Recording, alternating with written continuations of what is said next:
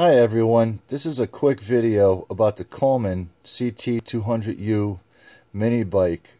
A lot of people have problems with the clutch and they want to get a torque converter, and you could get a TAV2 torque converter online for as low as $64. Regularly they're about $250.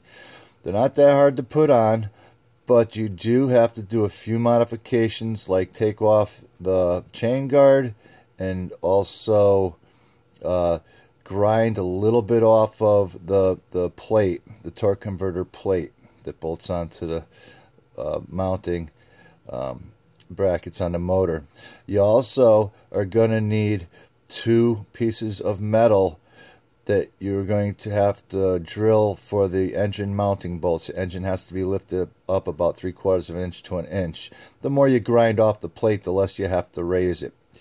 But my problem with the torque converter, and boy, I checked everywhere for it, was that the front pulley was not closing up and making the gear ratio go down.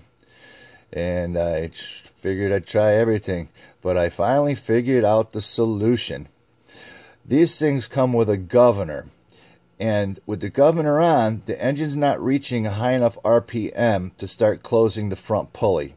So to cure that, you just have to unscrew the screw that is the throttle stop. Now, it might be a little tougher on your motor. Make sure you break it in first, because you're going to be running it at higher RPMs, but you will have the use of that torque converter.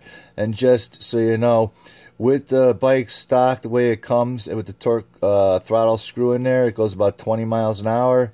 With the torque converter, you're going to be doing about 35 and smoother starts. So it's definitely a nice investment. That's it. Have a great ride.